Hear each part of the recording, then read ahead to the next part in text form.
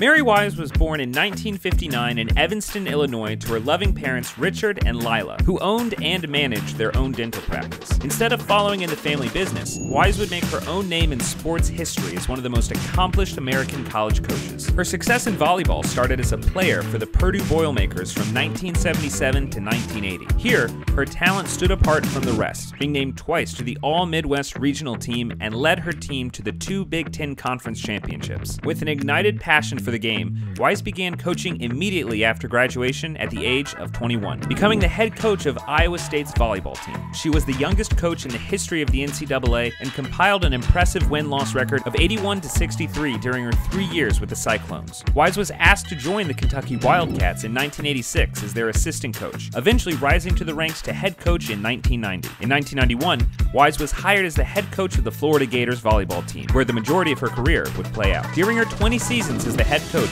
her team has won 19 SEC regular season championships, making her only one of 2 coaches in men's and women's conference history to achieve this number. From 1994 to 2004, her team never lost a regular SEC season match, an achievement that has yet to be matched to this day. Wise's many accomplishments also include becoming the first ever coach to win 100 straight games, becoming the first female coach to ever coach in an NCAA National Championship final, and reaching the 500-win plateau faster than any other Division I female coach. With these accolades, among a multitude of others, Wise will be remembered as one of the most dedicated and accomplished college sports coaches in history.